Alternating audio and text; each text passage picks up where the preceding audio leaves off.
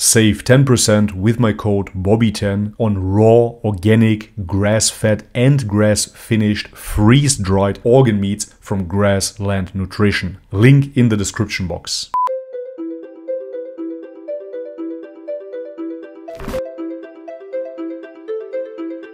Alright guys, welcome back to the channel. If you're new, my name is Bobby. Guys, since I started doing Islamic reaction videos, many Christians reached out to me and they asked me, hey Bobby, why don't you react to anti-Islamic content? Guys, first and foremost, most of anti-Islamic content is simply trash. They're simply lying and they're disingenuous. This is why I do not want to spend my time reacting to such content. Moreover, I used to watch anti-Islamic content myself before I started actually researching Islam, so there would be no point for me in watching that content.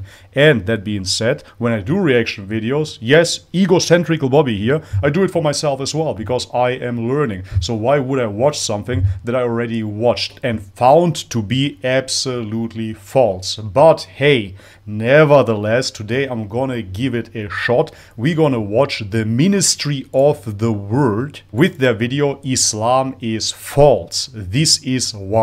So this is apparently a Christian street preacher in a dialogue with Muslims, and this is why we're gonna watch this. I do not want to watch David Wood sitting in front of his webcam and talking to himself. With no further ado, let's have a look.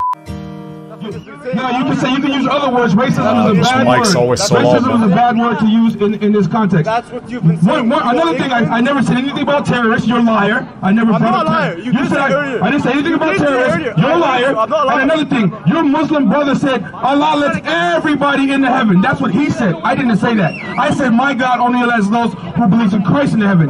Your Muslim brother said he lets everyone into heaven. So maybe you should go talk to him. And I don't know why you're so upset when your Bible disrespects. When your Quran disrespects Christianity. This is if you're saying we're all supposed to respect really and love each other, then why does your Quran? Why does your Quran say it's okay to kill the unbelievers? Why does your Quran say it's okay to kill the polytheists? Why does your Quran call Christians and Jews deluded? So your Quran says that. All I'm doing is reading what your Quran says, and you're getting angry at me. If you don't like what I'm saying, get mad at the source that I'm reading. Get mad at the Quran. Why are you getting mad at me? So I'm gonna bring back hadith again. This is when you read the Quran that you just read with hadith, you'll find all this is not true. I don't hate Christians, I don't hate Jews, I don't hate non-believers, and I certainly don't feel like I have to damage them or hurt them. Also, I have a question. How do we as Muslims here negatively affect you? How do you affect you in a bad way? You don't affect me at all. Okay, I understand that. So, okay, thanks for that. So why are you coming out here saying that we believe in the wrong thing? You're not saying the truth. You're the one spreading lies about us. That's it. Because Jesus Christ says, I am the way, the truth, and the life. And no one will come to the Father except for by Christ Jesus. So in the Quran, there's nothing that says... That's what John said, so we don't really know if Jesus said that or not. Truth or Allah is the truth, but in the Bible it says Jesus Christ... the Quran with hadith? No. Jesus Christ is the way... No, because I don't care about the hadith. The thing is, you don't respect Allah. Because the Quran is not good enough. You need hadith to authenticate the Quran, which means that God didn't sit down an inadequate book. He sit down an inadequate book because you need other books to validate the one book. Oh, just like how... I understand the point being made here, to be fair. Me personally, when I read the Quran, or rather the translation of the Quran, I didn't need a tafsir or some sort of hadith to further explain what I read in the Quran. However, he and other anti-Islamists definitely show why those things are actually needed, because they want to twist scripture. So those additions to the Quran are simply there as a protection, so you don't start twisting scripture. And even if you look into the Bible, man, you have a billion interpretations of the Bible. So yet again, I say, he who has eyes to see, he will read the Quran and fully understand that it is about worshiping God alone. It's very, very simple, actually. But then you have people that twist the scripture yet again. And for those people to have some additional information is maybe not a bad idea. Could the Bible keep changing? No, it's never changing. The Quran never changed. The Quran has changed many times. I don't beatbox. What about the manuscripts that Uthman burned? They're all different. What about in the hadith it said that Uthman burnt a whole bunch of manuscripts that differed? Why is that? Manuscripts or Quran? Quran is still intact since the beginning of time. That's not true. There's many different Qurans, bro. I don't know who taught you that. But you need to go back, whoever taught you that, to say, why are you lying to me, bro? Because Jesus Christ is the way, the truth, and the life.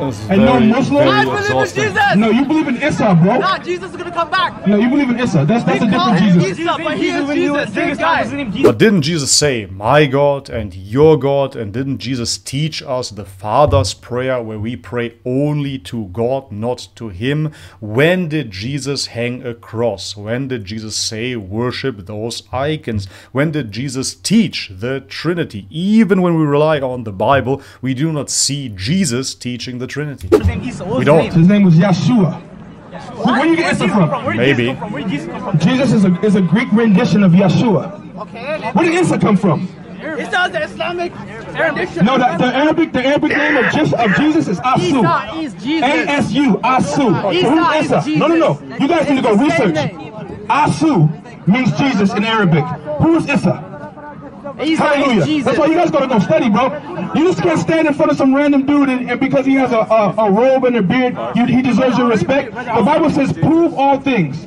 Hold on to that which is good. So even us, we don't just take our word from a bishop or from a pastor. We go to the Bible and if what the pastor. But if you would really go to the Bible by yourself, there's absolutely no chance, I bet, that you would find Trinity. Absolutely no chance whatsoever. Anybody that I know that read the Bible and never went to church, never heard of the Trinity, does not see the Trinity. It is only when you start listening to the church fathers, you start looking into the Nicene Creed, etc. This is when you get convinced by the Trinity. Before that, there is no chance, yet again, by reading the Bible itself, that you would come to the conclusion that Jesus is God. This is why I find it so strange that Protestants are claiming sola scriptura and they still do believe in the Nicene Creed by believing in the Trinity. Doesn't make sense. What the Bible says, that man is a false prophet or that man is a liar. And that's what you should do too. If what your shit or whatever, even if your conscience, you can know dang well if your this guy knows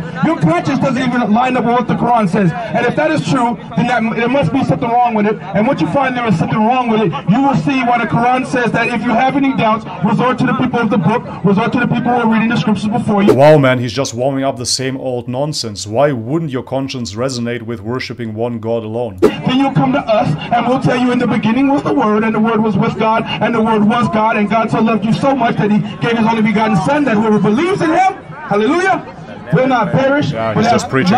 I mean, he's a street preacher after all, so therefore he's preaching, but he's not making one rational argument. What God is offering everyone today, life everlasting through Christ Jesus. We all have sinned and fallen short of the glory of God, and the only way to be forgiven of our sins is through the death, burial, and resurrection found in Christ Jesus. You take on Christ's righteousness, and you stand before God like Christ was stand before God. You stand before God. Okay, you just said it. Christ was standing before God. In his righteousness. You debunked yourself. The Bible says all That's it. righteousness is like filthy rags. No one gets into heaven, no one gets into God's house without honoring his Son. The Bible says he who honors the Son also honors the Father. He who disrespects the Son is also disrespecting the Father. Yes, of course, and that would hold true even if you see Jesus as a prophet, because you would have to honor him, but that doesn't make him the Father, that doesn't make him God. And that's why we're out here. We're out here so every annoying. single one can have a relationship with the Father through Jesus Christ, because he is the forgiveness of sins. Hallelujah. Okay, hallelujah yet again. You're just preaching, you're not making one argument. So you want to have a relationship with the Father. So you are indirectly admitting that the Father is God. And you want to have that relationship with God through Jesus. But if you look into your own Bible, it says as well, worship God alone, pray without ceasing. It doesn't say you have to go through anybody. It even says call no man Father. But yet again, we as Christians, we call our priests Father. Why do we do that? Why do we have to go through saints, through people, through Jesus to ask God anything? Why don't we just pray to God? Okay, first of all, right, Muslims believe in Jesus, but I have a question for you. Since the Holy Spirit is inside you, can you please show me a miracle? Sure. You want me to show you a miracle? A miracle is this, bro. 3 years ago, I was a drug dealer, I was a thief, I was a fornicator, I was an adulterer, I was a blasphemer, and today I'm a child of God. Amen. Hallelujah! Hallelujah! That's a miracle, bro. To take a wretch like me, to take a fallen, a terrible person like me and make me holy, oh my gosh, that's a miracle. To take a fallen being, a son of Adam, someone that was so far in my sin. Yeah, it's really cringe, man. It's hardcore. It's very, very hard for me watching this, but that being said, of course it is good that the guy went away from selling drugs, taking drugs, fornicating and whatnot, but haven't you heard conversion stories within other faiths, even within Buddhism and Hinduism, and people stop doing those things because they get closer to God, and that is a beautiful thing in itself, but it has nothing to do with the doctrine and the theology of Christianity. And it set me free, and now I can proclaim the name of God. Hallelujah! That's a miracle. That's a miracle, bro. Amen. Hallelujah. Amen. Hallelujah. What else do you need? If that's a miracle, then Muslims can do the same thing with Islam, can we? Exactly. Yeah. You ever speak to Allah? And Exactly that's not right. a physical miracle. Amen. Amen. Amen. Exactly right, man. How many Muslims revert to Islam and then they stop fornicating, they get married, they stop drinking alcohol, eating pork, etc., etc. Did you stop drinking alcohol and eating pork? So annoying. So once I was here, I just want to share. Why do you want me to react to this? Why? I got to talk to somebody that was him or like his friend. So we had a conversation about Jesus and the Bible, and because I'm from Hindu religion, so I started asking questions about that. And then these guys asked me that if I've read my own scriptures, which I didn't read at all, but I knew that those things that they say are something too. So when I had a conversation with them, I went home, I read my own scriptures, and that opened my eyes. Wow. So I just want to say that, guys, go home, whatever religion you guys follow, whatever you call God, it is what it is, or it cannot be defined. So yeah, it cannot be defined. You can call him whatever, you can call him Jesus, you can call him Allah, whoever you follow, it exists. That's true, it exists, you'll feel it. But go home, call him whatever, call him by your name too, because he is him. We are all created by him, but we cannot define him. Only thing, he's there because creator is creation and creation is creator. But you can find... Right, so she's a pantheist and many logical fallacies here. At first she says that God cannot be defined, but then she says the creator is the creation and the creation is the creator. So if that is correct, then you can of course define God, because if God is the creation, it is very easy to define him. You simply look at creation, you see God, done deal, this is him. But this is a fallacy, of course, because the creation is temporary. We know that everything will perish, but God will not. They are in direct contrast, God the eternal and the creation the temporary. So God cannot be the creation itself. But moreover, she says again, you cannot define him, but call him what you will. Call him Jesus. So if you call him Jesus, you're already defining him. So those are just rambles of a woman. The knowledge from whichever scripture you read. Yeah. Be it Quran, be it Bible, be and it... look at this preacher nodding and listening to her. He's actually entertaining her idea because he hates Islam. Instead of listening to his fellow Abrahamic brothers, no, he's gonna listen to a New Ager. She makes so much sense. Read. Be it Quran, be it Bible, be it Bhagavad Gita, be it like whichever other religion, Buddhism or whatever. Anything, bro. Whatever. But doesn't matter. He's there. And we all don't need to fight on what we need to call him. He's true. And like that's not he wants us to do. Everything is true. He wants him to he wants us to call him by whatever name we can call him. So you agreed now with saying amen. You agree completely that all the scriptures are correct. So by default you debunked yourself yet again. Because Christianity claims Jesus was crucified and he is God. Islam claims that Jesus did not get crucified and that God is God. Jesus is not God, no man is God. Buddhism claims there is no God at all. But hey, they're all right. Amen! The Bible says Jesus, the Bible says the name of God is Christ Jesus. If you start reading a whole bunch of other religions... Yeah, now you disagree. But why did you say amen? The only true book is that's of God is the Holy Bible. Now, oh, other man. religions point So you're nodding in front of this woman, you're entertaining her, and now you disagree. What is this? But that's not true at all. Mental illness. Buddha is not Allah. Allah is not Jesus. Jesus is not Vishnu. Vishnu is not the Mormon God. These are all different gods with different books, with different understandings, and different pathways. And that's why Jesus Christ clarified it for you. He says that I am the way, the truth, and and the life. Jesus What does that said, mean? I am the door, and no man enters except for by me. So the only So what does that mean? You simply believe in Jesus, you do whatever you want to do, and you enter heaven. Why did you stop fornicating? Why did you stop taking drugs? Why don't you just go through Jesus right into heaven then? way to the true God. There's many ways to Satan. She's right. You can read the Vedas and get to Satan. You can be a Buddhist and get to Satan. You can be an Islamist and get to Satan. You can be a Mormonist and get to Satan. You can be a Jehovah's Witness and get to Satan. Hallelujah. But the only way to God, the only way to the true one God, the God of Abraham, Isaac, and Jacob, is through Jesus, Yeshua HaMashiach, Jesus Christ. Amen. Hallelujah. So boring, man. Amen. Hallelujah. You know what's another miracle? I have God living inside me. You got God living inside you? Show me a miracle right now, a physical miracle. You got God living inside you? Of course not, I'm not God. The Bible says this, that for a perverse and wicked generation, there will be no signs. The sign will be the Son of Man will be in the belly of the earth for 3 days and rise again. You have a sign. The sign is that Jesus is alive. Amen. Okay, so great, fantastic. You have God inside you. God is inside you. By their default, you must work miracles. Show us something. The Bible says this, that for a perverse and wicked generation, there will be no signs. The sign will be the Son of Man will be in the belly of the earth for 3 days and rise again. You have a sign. The sign is that Jesus is alive. Amen. Why do you look amongst the living? Why do you look for the living amongst the dead?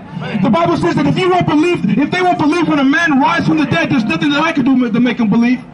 So that's your sign. The sign is Christ is alive. That Christ rose from the dead. Another, yeah. If what you're saying, Allah is Satan, then who's Satan in Islam? Pardon me? If Allah is Satan, then who's Satan in Islam? Who's Satan is Allah and Muhammad. Allah is Satan and Muhammad is his messenger.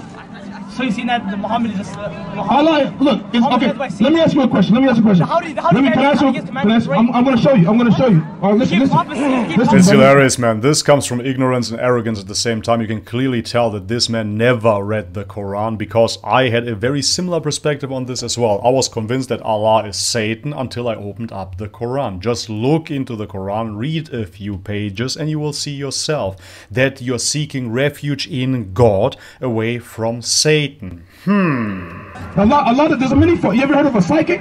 They give prophecies too. Who cares? Listen to me. If I can, okay, look, if God lies, okay, if God lies, he's no longer. If God lies or shows deception, he's no longer God. Agreed?